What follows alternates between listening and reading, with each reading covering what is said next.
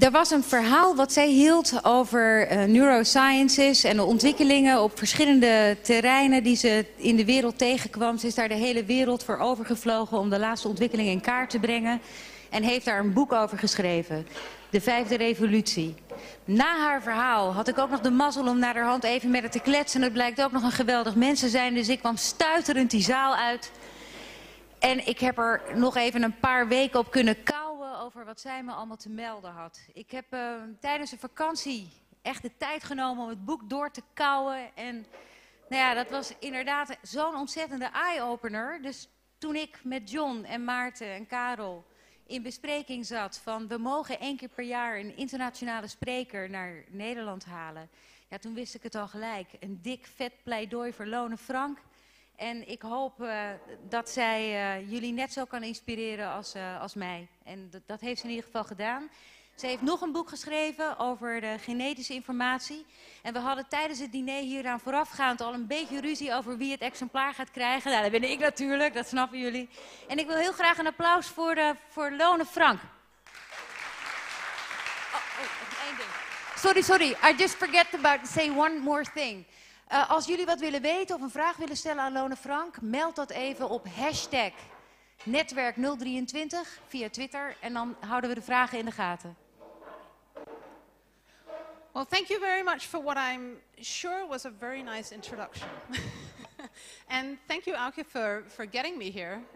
I almost feel like Holland is my second homeland. I've been here 2 weeks ago, and I was here, a couple months ago. So it's I ought to start learning the language, I guess. Anyway, I was asked to come here by John and talk about neuromarketing, and I will, but a little later, because there's something more important first, I think. And that is what I would call the fifth revolution, really. What we're living through is a neuro-revolution, and I'll come back to that. Actually, one really nice sign of the neuro-revolution, the sort of first sign I got of that was many years ago. I was sitting in the airport in Amsterdam. It was one of my first trips here. And I couldn't get out of the airport because my plane back to Copenhagen was delayed. And what can you do in an airport? You sit there and you look around, and there were all these giant signs from ING saying, it was their slogan at the time. They said, start something new, you owe it to your brain. Which I thought was a weird slogan. You owe it to your brain. 5 years before that, you would have said, you owe it to yourself. And you can now go on Yahoo Finance, if you want to, check the stock prices. You can go on Yahoo Finance and you can see headlines saying, for example, if you can't save up, blame your brain. So it's like everything that we used to call the self or the spirit or the soul is now the brain. Everything is kind of anchored in that, 3 pounds of wetware that we have between our ears. And I think that the essence of what you could call the neuro-revolution is that we are coming to see ourselves in a different way. We are coming to see ourselves as, the best way to put it is what Francis Crick said, that we are all, each of us are a bag of neurons. I like that saying very much, a bag of neurons. And I know some people will say that that's horribly unromantic. And like one of my friends said, would you like people calling you a bag of neurons? And I'm like, yeah, if they don't call me an old bag of neurons, I'm fine. So I think that there is something great about looking at yourself as, truly a biological system. We are not what we used to think, a biological being with something else, something, fluffy, the soul, the spirit, whatever. We are truly, biological beings. And the more that we know about this biology, the better it is, because the more degrees of freedom it gives us. And I think that is pretty much the essence of the neuro-revolution. And I'll go through a little bit of the science that sort of, because of course it is discoveries from neuroscience that is sort of getting us there, and that is, teaching us about human nature. We're not learning about human nature from religion. We're learning about it from neuroscience these days. I think one really nice place to start, and I think, some arresting discoveries that are really sort of illustrative come out of the science or the scientists who have been looking at moral sense. Because if you think about morality, you would usually, if you ask people, so where does morality come from? Where does your moral sense come from? And people will say, well, it's something that you learn, right? It's something that you learn from your parents and from your teachers and whoever is around you, what is good and what is bad. And if you go and ask developmental psychologists, they will say the same thing. Yeah, there are stages, a child will be born and it has no there's no moral encoded into biology, so we have to learn, what's good and what's bad. And we learn from parents and then from teachers and then from going out into society and get socialized, and we come out at the end as sort of fully, developed moral people. Well, it seems that that's not totally true. Of course, there are facets to morality that have to do with being socialized and cultural learning, of course, because we can see differences in different societies, that some things are okay in one society, but they're not okay in another society. But underneath all that, it does seem that there are sort of biological moral programs, if you want. And I'll just sort of sketch out how people have been looking at those and finding what they actually call a moral grammar that's ingrained into our brains, basically. So some of this research comes out of philosophy, because for philosophers it has long been known that there are certain sort of moral dilemmas that people have. They seem to have the same sort of intuition about how to choose in a certain moral dilemma. So everyone will kind of answer the same way. And philosophers have been discussing why is it that they answer this way, everybody, and why is it that it seems to be that there are sort of things that don't really fit. I mean, it looks like weird rules that people are using that don't follow stringent logic. And then there are some brain scientists, some neuroscientists that have been starting to look into, well, what is the biology underneath this? Because, of course, if you say there is something that everyone in every culture seems to do the same way or feel about in the same way, then a biologist will tell you immediately, wow, there must be biology to this. Because if culture doesn't come into the equation, then it must be in your biology somewhere.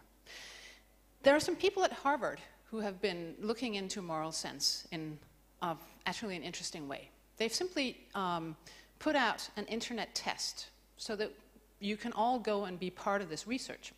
And it's part of what I did for my book was, to go in and take that moral sense test, as it's called. And you basically click into the site, and tens of thousands of people have done this all over the world, so belonging to basically every culture, because it's out there in different languages. And, different socioeconomic statuses and different ages and both genders and so on and so forth. And it sort of consists of, I think it's 50 different dilemmas that you go through and you answer whether something, whether some situation is morally defendable or not. And it seems that 9 out of 10 people everywhere answer the same thing. And to give you sort of a description of one, it's an old dilemma called the train dilemma. And this is known to all the philosophers, and this is one of the things they've been discussing over and over. Why is it that people, think what they think about the train dilemma? And the thing is, you go in there, and so you have to imagine yourself standing on a little bridge, sort of a footbridge, and you're looking out over a terrain where, there are tracks coming in and trains going back and forth, and suddenly there's this, this train you can see coming at you full speed. And you realize that there are 5 people hanging out of the windows shouting to you, help us, for God's sake. Because there's no one driving the train, and they can't brake it. And actually, if it keeps on going, it will go under the bridge where you're standing, and it will go crashing down into a big hole. So you have to do something, and they're crying out for you to help them. And you can do something, because you have on the bridge a handle.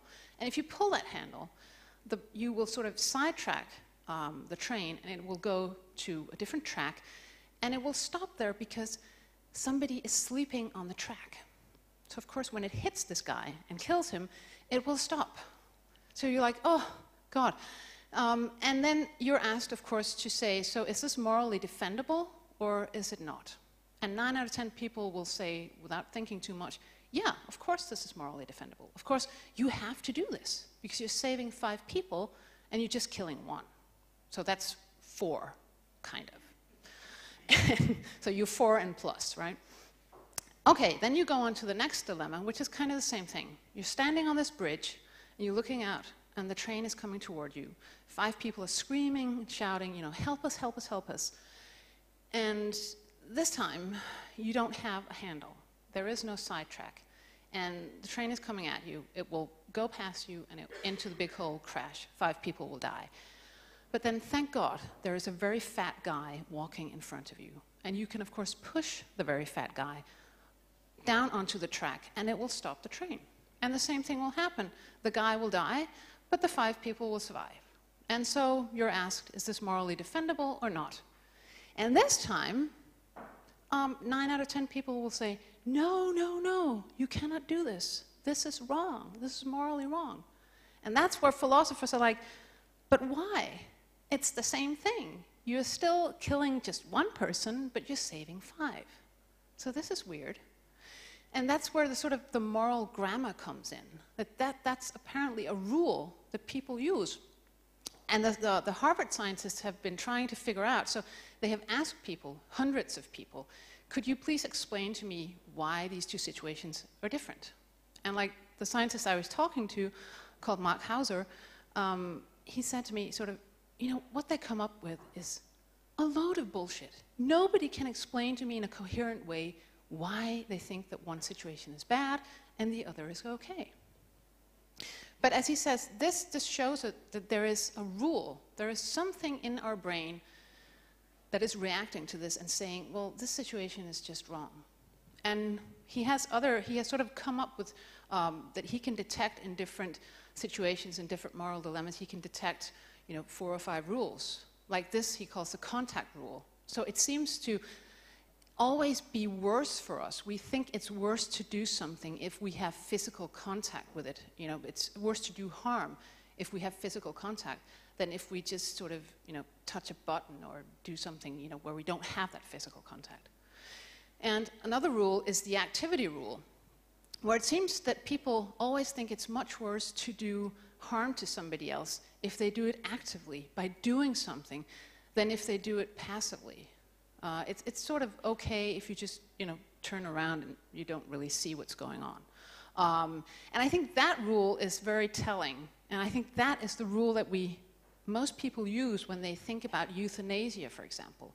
Because everywhere in the world, it's kind of okay to kill sick people in hospitals if they've asked for it, and you sort of do it passively. You just take out the tubes and you let them die of, you know, not getting medication or not getting fluids or whatever it is. You're not doing it actively, so it's kind of okay. But you can't do it actively. If you go and actually give them, you know, morphine or whatever, that's killing them, and people think that's just wrong. And I think that's the activity rule that kicks in right there. Now, another group of scientists at Harvard were sort of looking into, so it's fine to do, you know, internet testing on this. And, you know, you can see that there seems to be some rules, but let's look at, so what happens in people's heads when this goes on? And so what they did was basically the same thing. They just put their research objects, the people who were in the research, they put them into an MRI scanner and asked them to, you know, read the same kind of dilemmas and you know, answer with the push of a button whether it's morally defendable or not. And what they saw in the first dilemma was basically that when people were, you know, presented with they could, you know, pull the handle and they could sidetrack the train, and they were asked, is that okay? And what went on was sort of, you know, rational thinking, sort of in frontal parts of the brain. It's, you know, where calculations go on. So they calculated basically, yeah, that's okay, because, you know, you have 4 people standing afterwards. Then in the next dilemma, what happened was that sort of, rational thinking was kind of dampened, because when they were thinking about, they had to push this guy onto the tracks. What came on was a sort of strong emotional response from, what we call the limbic system, the reptile brain kind of, emotional impulses that were just telling them, this is wrong. And those emotional impulses were much stronger than the calculations. And that's why it's, that's what we feel when we say we have a gut feeling. That's pretty much what is happening, that those emotional responses in the reptile brain telling us this is good or this is bad. And now you could, of course, say, well, why would it be revolutionary to know something like this? Well, I think it's very, very good to be able to think about your moral reasoning, because this is what we do all the time. We have judgments about what is right, what is wrong. And the more that we know about these programs that have sort of been ingrained into us, the more we can think about it from the outside.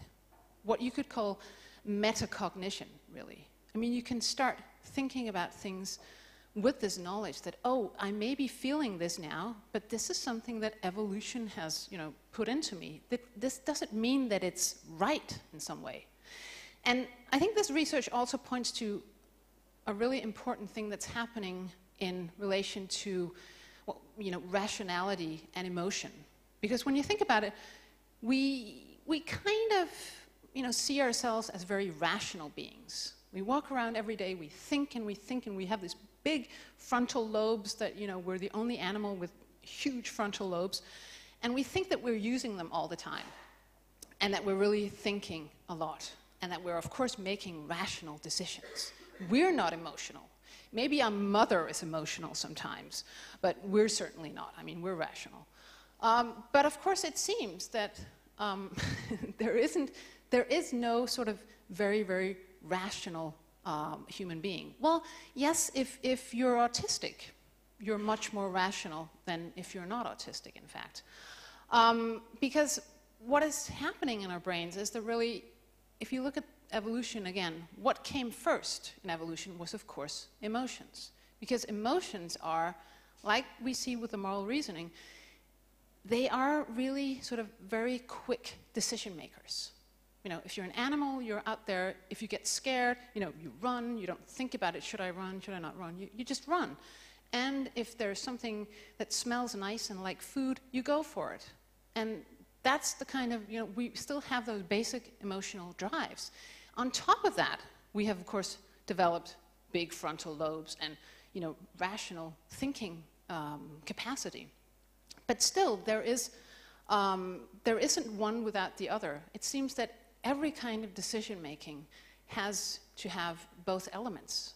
And you see it very clearly that you have certain patients, for example, that have, for some reason, they have some kind of brain damage that has sort of disconnected sort of certain rational parts from the emotional brain. And what happens is that they simply cannot make decisions.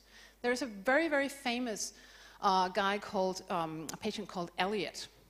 If you've heard of Antonio Damasio, who has done all this basic research on emotions and decisions and sort of started this whole new view of emotions, he had this patient called Elliot who had that kind of brain damage so that he couldn't sort of connect between rational areas and emotional areas. And he could sit in front of Dr. Damasio, and Dr. Damasio would tell him, well, I'm going to put a red pen here and a blue pen here, and you get to choose which one you want to, write down this little story for me with. And poor Elliot was just not capable of, making a decision. Which am I going to take? Which am I going to say? Because he didn't have his emotions telling his sort of, rational centers that, this is the way you should go in. Because that is still what emotions are doing. They are sort of a basis for, okay, I'm leaning this way. I'm probably going to take the red pen. And then you can come in with your rationality and think, yeah, that's probably okay. Or, no, I'm probably going to go with the other one. But you have to have that emotion in there to make any kind of good decision. It's interesting, though, when you go into decision or research into decision making, that there seems to be different kinds of decision where it's, better or worse to use your sort of gut feelings or go with your emotions. And there's a really interesting study that was done a few years ago where a group of scientists used two different sort of situations. They put their subjects in. They were, on one hand, it was sort of small decisions. They had to go into a store and buy some kitchen utensils.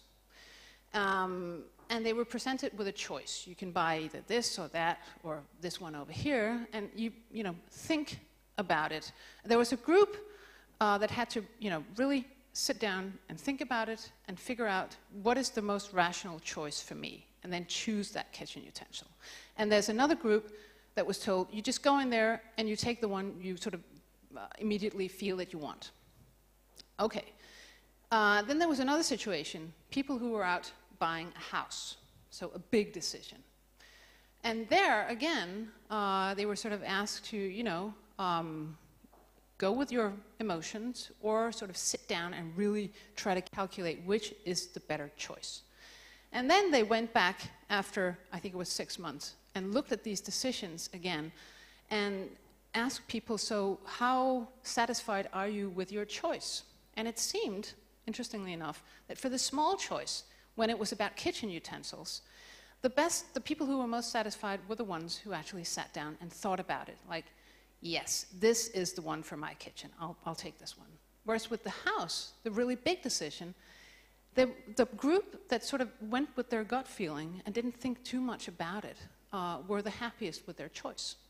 Which probably tells you that when you have something going on, a decision to make that's really big, and there are, tons of little things that figure into it, what your sort of emotional impulse comes up with is a big integration of, from your subconscious has been working on this and sort of figured out, yeah, it's probably that house on the hill rather than the one down there in the valley.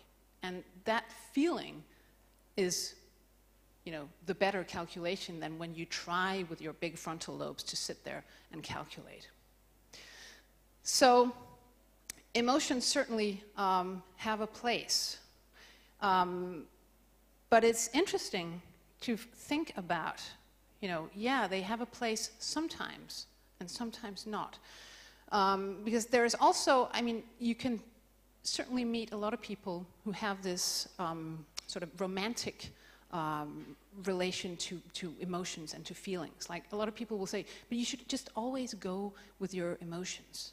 Well, not always. It really depends on what is the situation. Sometimes it's better to think, sometimes it's better to go with your emotions. Of course, the big challenge is to figure out exactly when do you do one and when do you do the other. But again, I think it's really good to be able to do that sort of metacognition. And the more you know about the processes that go into moral choices or other makings of decisions, the more you can sort of look at it from the outside and get better at it. Of course, another trend that sort of comes on the back of this is emotion regulation, which seems to be a very useful thing to be able to do. And again, that comes out of something quite different. It comes out of happiness research, which I think is interesting. So we all know that we have we have known for a while that people have like a sort of happiness set point. And you've probably heard all about this, because a lot of happiness research goes on in Holland, in fact. So we have happiness set point that we sort of fluctuate a little bit about. Like, of course, if we lose someone or if something bad happens, our happiness goes down. But it comes up, even if really, really horrible things happen to people, that they break their back, they become paralyzed. After a while, some months, you will see that their happiness level is back up to what it typically was. Same thing if you win the lottery. It will take a few months, but then you will be back down to wherever it was that you were. And it used to be said that that is all sort of genetic. You can't do anything about it. It's just your happiness level is set, and that's it. Well, it seems that you can do something about it. A guy Professor Richard Davidson, who works at the University of Madison in Wisconsin, has done an awful lot of research on this and has found out that that happiness set point, that sort of thermostat, is also, you know, something you can read out of brain activity. Because it seems that if you measure your sort of resting activity, if you sit there and do nothing and just, you know, measure your EEG, so your activity in the brain, it seems that the more activity you have on the sort of left frontal parts compared to the right frontal parts, the better you're off. So the higher your happiness set point. And again, that seems to be pretty stable unless you work on it. And that's where the emotion regulation comes in. You can actually, if you use sort of cognitive techniques like traditional Buddhist meditation or mindfulness, for example, a lot of research has been done on this, but then you can change your happiness level up. I mean, not down, but up, which is, of course, where you want to go. And it seems to be kind of like a muscle, almost. You have to do this cognitive activity, and you sort of, you set that, you move the set point, and you create more activity in the left frontal parts of your brain. They don't know exactly how you do it, but it seems to be working, and that sort of concentration that goes into meditation helps build some kind of, you know, new highways in the brain and new connections, and actually move activity to the left. And it also seems that from that sort of ability to regulate your emotions, you become better at decision making. It also seems something that you can use even in children, for example. There have been studies of children with you know, hyperactive kids with ADHD, for example, that they can really benefit from learning to do mindfulness exercises. And they become much better at what they can't do, is concentrate and motivate themselves, and so on. So it's all those sort of, with emotion regulation, you also train what you call your executive faculties. So for example, you become able to self-motivate much more and sort of plan what you want to do, what you don't want to do, and you become better or more satisfied with your own decision making. And of course, out of all this, and there's much more research into this that you know, sort of underscores that brain revolution essence that, you know, you are this physiological system. And the more you look into it, one thing becomes very apparent is that it ushers in sort of a realization that what we used to call the self, and we used to have that, if you think about it, the kind of, you know, vision that there is an essential self in there. We all have like a self that is ours and that is sort of unassailable and that is just, you know, the way we are. But that's not true, of course, because the more you know about the brain as a very, very dynamic system, the more it becomes apparent that there is no true essential self. Your self at any moment is, you know, the state your brain is in, of course. And if you think about it, we kind of all know that in a way. I mean, if you've ever had PMS, for example, you know that you have different selves in there. And if you have taken antidepressant medications, you know that you can change yourself. Or if you've taken cocaine or whatever it is. You know, we really do change ourselves with changing our brains. And it can be done in different ways, of course. It can be done with drugs. It can be done with, you know, cognitive techniques like meditation, or just, you know, reading more books, doing a different kind of work. I think the really sort of essential or important realization is that for each of us, there is no one true self that we should sort of be true to, like, oh, I am this way and I can't help it, and you know, and this is the way I'm going to live. No, the more you know about yourself, and that means the more you know about your brain and its physiology and the way it's dynamic and the way it can be changed, the more you can decide who you want to be. And I think that is a really sort of deep realization that will seep into our culture, that the more we know about what we call human nature, the more we are able to transcend it in a way, the more we can decide who we want to be. And I think it's been put very elegantly by a Danish writer for children called Thomas Winding, who said once that, the greatest discovery a person can make is that you don't have to be who you are. And I think that's exactly right. You don't have to be who you are. You can change yourself. Especially if you know about how the brain works. You can really change yourself. And of course, the other side of that realization and what I would call the neuro-revolution is that all these realizations and all this knowledge about the brain and how it's changed and how it works will of course seep into different sectors of society. Like we're already seeing it. We're talking about neuroeconomics, for example. So economists are starting to look at brains with scanners. And we're talking about neuro-leadership. So how do you lead people? How do you manage people by knowing about the brain, how it works? And of course, also neuromarketing, which is what John is really interested in. And so I'll talk a little bit about neuromarketing. And of course, that is, it's a sort of very, very obvious thing. I mean, if you're working with trying to sell people things or ideas or whatever it is, you would like to sort of be able to test it out. So, how do we know in advance that we're doing something right if we're trying to sell people something? Or you could say it's all about matching people up with the right products. And of course, well, I would say as a preface, in fact, because I'd like to sort of go into some interesting studies that have been done with neuromarketing. But before, I would like to say that you should always take these kinds of things with a grain of salt. Because when you talk about neuromarketing, it is really a sort of a work in progress. It's a field that's very young, and it's more promising that it is actually delivering yet. But it has promise, and it is a growing field.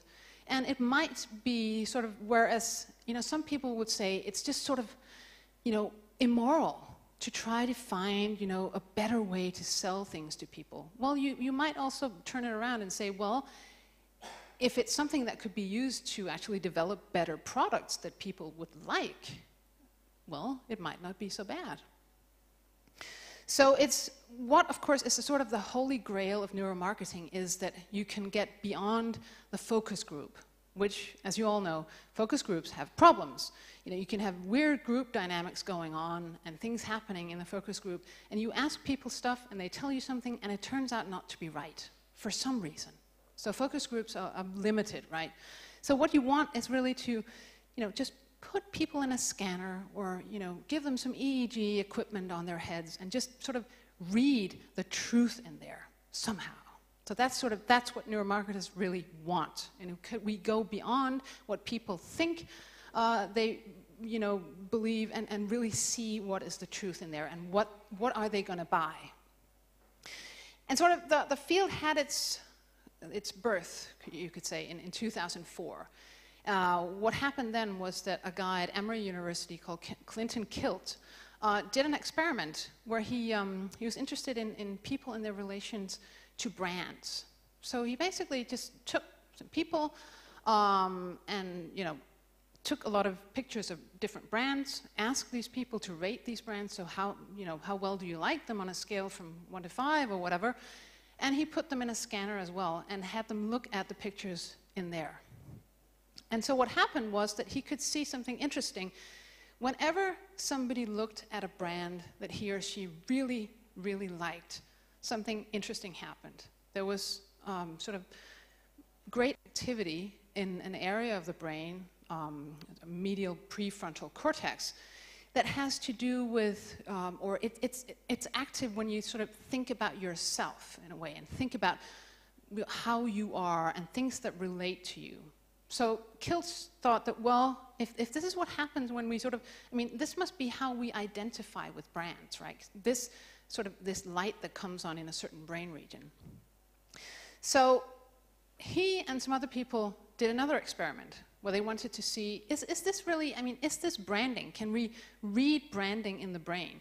So what they did was they took what is called the Pepsi paradox, which you probably know, that if most people taste Pepsi or Coke in a blind tasting, Pepsi will always win out. It's like 60 or 70% that will prefer Pepsi, whereas with the taste, only by the taste. But if you ask them, so would you like a Coke or a Pepsi, you know, many more people, I think it's probably 60 or 70% would want the Coke. And they will tell you that it's because it tastes better. Well, in fact, it does, in a way. Because what they did was they put these people in a scanner, an MRI scanner. It's a big tube.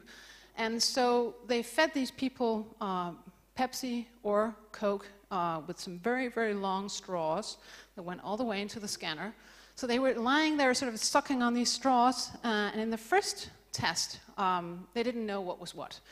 And what the researchers could see was that in the brain, yes, you know, for most people, some of these areas like the ventral putamen that has to do with, you know, do you like the taste of something? How rewarding is it? You know, Pepsi was way the winner. Tasted really good for people, probably because it has more sugar. And a lot of people actually do like a lot of sugar.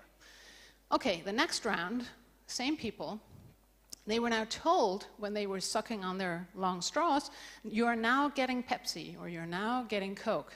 And what happened was that, you know, nothing especially happened when it was Pepsi. It was the same thing, you know, tasted kind of okay. But then what happened when it was, as soon as it was Coke, for most people, what came on was again that sort of medial prefrontal cortex, that sort of branding area, like, yeah, I like this. And then it sort of dampened down, or sort of, no, it turned up the taste response. Like it actually, it's one area of the brain sort of tricking another area of the brain, saying to it, this tastes really good because I like the brand of Coke. And suddenly it does taste better. So it's not just something that people will tell you, and you might think that, oh yeah, they just like the brand, so they would rather have something with, you know, a Coke label on it, but they would still prefer another taste. No, it actually tastes better because they're getting tricked by their own brain. And that happens with other things too. Like, there was a Danish experiment a few years ago where they took some people and they were looking at art. So they took some people and again put them in a scanner, and they had a series of paintings that were done by an amateur painter. And they were, you know, shown all these paintings. And then when they were told that some of them were made, you know, by famous painters, and were, you know, just taken off the walls in a, you know, very known, well-known Danish art museum, something happened. Like, people just simply liked it more. Suddenly, the reward areas of the brain were much more active. Oh yeah, this is clearly so much better than the other pictures. Definitely. And again, it is the brain being told something and, you know, just tricking the rest of the system. Same thing happens with wine. If you take the same kind of white wine, put people in scanners, and tell them that now you're getting a really expensive wine. It's the same as you had before, but now that you're told that it's very expensive, it tastes so much better. I mean, they will self-report that, yes, it tasted so much better, and you can also see it again in the reward system. Yeah, this is so good. And so it's not just that we think that, you know, yeah, people react to brands and it's just something that, you know, they would like to be seen with this brand. No, their brain actually likes it better for some reason. So this is, I mean, if you want to brand something, that is where you want to hit sort of the medial prefrontal cortex, you know, and something will happen. And there are other interesting experiments. Like there was actually one done, I think it must have been at a Dutch university. Yeah, it was Erasmus University, somebody called Eel Smets, who was looking at trying to understand what is it that people get from, you know, celebrities. Can you sort of figure out, sometimes you pair celebrities with products, and sometimes it works, and sometimes it doesn't. And why is it that sometimes it doesn't work? Like Celine Dion was, I think, employed by a car manufacturer, and it just didn't work out at all, and they fired her pretty quickly. And that would be nice to know before you sign that $1 million contract with a celebrity, that is it going to work or not. So what he did was, this guy, he took a group of women, put them in a scanner, and had them look at 200 different pictures with each a celebrity paired with some kind of product. Could be, from coffee to watches to whatever, different celebrities.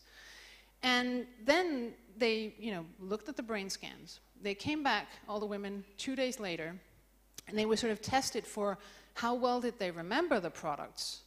And also they were asked, so how well do you like this product? So they rated every product. And what they could see was that what we sort of react to with celebrity seems to be not just celebrity, but whether we think that celebrity is an expert on whatever it is this person is paired with. Because it seemed that people were, they were self-reporting that they liked, products like, for example, sports deodorant, if that was paired with Andre Agassi, for example. They didn't like, Nescafe or other kinds of coffee when they were paired with the same celebrity. Because Andre Agassi is not looked at as, an expert on coffee. Julia Roberts worked like a miracle for hair color. She didn't work for books at all. So, so that tells you about, you want to see a celebrity that you can believe is an expert on whatever it is that this person is paired with. And you could also, when you went back and looked at the scans, you could see this in the brains of people. As soon as you saw those pairings where you had sort of some kind of expertise, areas again in the reward system of the brain were lighting up. And what you also could see, which was interesting, was because people were again tested for did they actually remember these different products. And with 200 different products and pictures, there were some that they remembered and some they didn't.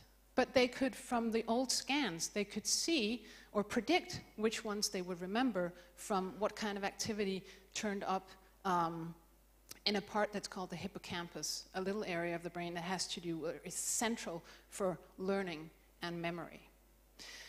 And this is another thing that can be used, because this is, again, now we're getting at some place where you can ask questions that you can't ask people. You cannot call in people and say, I'm now going to show you a trailer for a movie. You tell me if you're going to remember it 3 months from now. Because if you look at the movie industry, that's what they usually do. They make a trailer, they show it to a focus group, but they can't ask them, the movie's coming out 3 months from now, but will you remember this, seeing this trailer? They can only ask people, did you like it? And it's kind of, you can say, yeah, I liked it, or yeah, I didn't like it. You can't really say if you're going to remember it.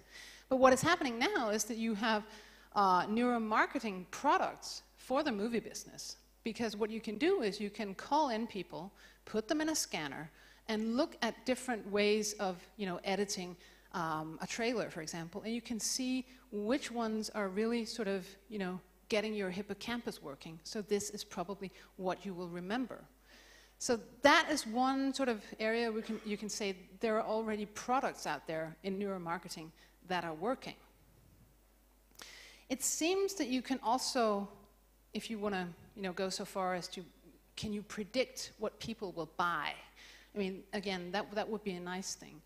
And it seems that you can, in a way. There are people who have done experiments. There's a guy called Knudsen at Stanford who's doing a lot of neuromarketing experiments, and he's done experiments where, again, he had different pictures of different products and prices, and people were just exposed to these pictures in a scanner, and then they were to make the choice later whether they had to answer, so would you actually buy this product at this price? And they would press a button, yes or no.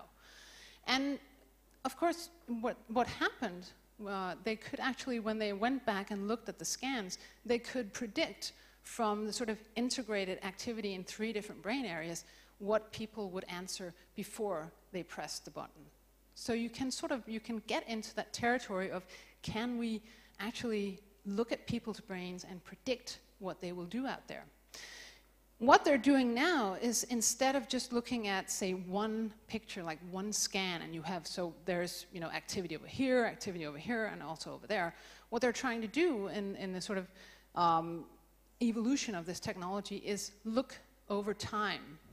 You know, put people in a scanner and have sort of a, you could call it a three-dimensional movie done of how is activity in their brain developing while they're, for example, listening to a song. Because it seemed from an experiment done last year, I think it was, or it came out this year. What had been done was that some researchers had taken a group of people in 2008, they had exposed them to, in a scanner, some songs, some different songs. And they were asked, these people, so how well do you like this song? And they were rating these different songs. And then they looked at the sales activity of these different songs over the next 3 years. And what happened was that when they went back and looked at what had people answered, you know, how well had they rated these songs, that didn't predict what was selling in the market. But they could, from the brain activity, they could actually predict, oh, this is going to sell. Even if people at the time would say, oh, I don't like this song very much. But it seems that there is something going on that can apparently predict what people will do in sort of statistical way in the market. And I think if you look at the future, to just sort of round this off, what will happen is that much more research will go into exactly that, trying to figure out, you know, how are people interacting with products? How can we sort of look at, how can we see from their brain activity what they will actually like in a real life situation? And like some of the technologies they're working on is, for example, portable EEG equipment that you can put on a consumer's head and send this consumer into, say, a supermarket or somewhere else and record from this, and then go back and look at later, so what was the activity, and of course there's a camera too, so, you know, what was the activity when this person saw this, you know, box of soap, and what later happened, and how do people react to these different goods in different contexts, and so on and so forth. And there was actually just in Denmark, this kind of equipment was just put out from the technical university, and I know that some people at the Copenhagen Business School are now working on it, and you know, sending people out in different contexts and seeing what can we learn from this. And of course, the other side of that is also, if you get this equipment on consumers, if you learn about, so what is happening when they see this, what they do this, there's also the potential for, you could say, biofeedback. If people are looking at this and knowing about their brain activity in different, you know, areas of the brain as they're going around and looking at these things, again, this is almost like metacognition. You can look at yourself from the outside, seeing, oh, this is actually what's going on. And you can maybe, I don't know, learn to, you know, dampen your desire for soap boxes or whatever it is that you're going crazy on. So there's lots of interesting potential out there. Also for actually product development. If you go and read, you probably all know Dan Ariely, who's an economist and very famous for his various books and studies and stuff. And he has written a lot about, or some about neuromarketing. And what he sees as the sort of, you know, future is really product development with knowledge of neuroscience. For example, something like architecture. How are you going to design a building to be, you know, the best possible building for whatever it's going to be used for? What you can do there is, some people are trying to look at, well, you can put people in scanners and give them a sort of virtual reality tour of different, you know, ways of constructing this building. And for example, seeing, like, which designs are sort of overloading the hippocampus, for example. So which designs are you getting confused by? And avoid that, for example. And which do you sort of like more? I mean, which elicit positive emotions when you walk around in this virtual reality? So there are tons of possibilities, I think, in this field. But again, it's only, you know, it started in 2004, and it's not been an area where there was a lot of public money for doing this. But I think that we will see in the future, public money going into looking at this, because it's not only, it's not only great for marketing cigarettes or whatever products. It could be great for changing people's minds about smoking cigarettes.